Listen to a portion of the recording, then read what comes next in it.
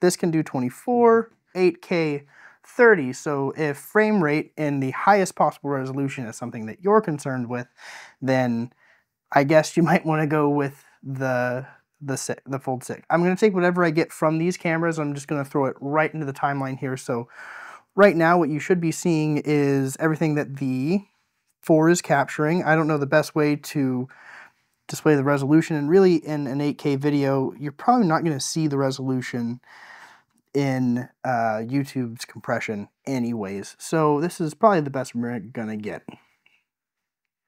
Not too bad. Let's see how the Fold 6 does. All right, we're going to go camera, video. This is 8K 30, so same thing again.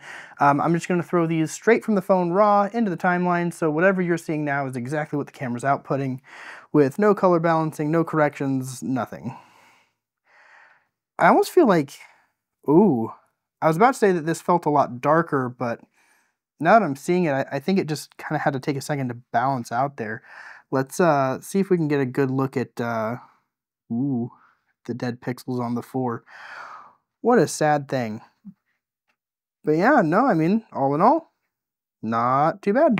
So obviously we're not going to buy either of these two phones for their cameras. Tomorrow morning, Spider-Man, page 1 with a decent picture this time.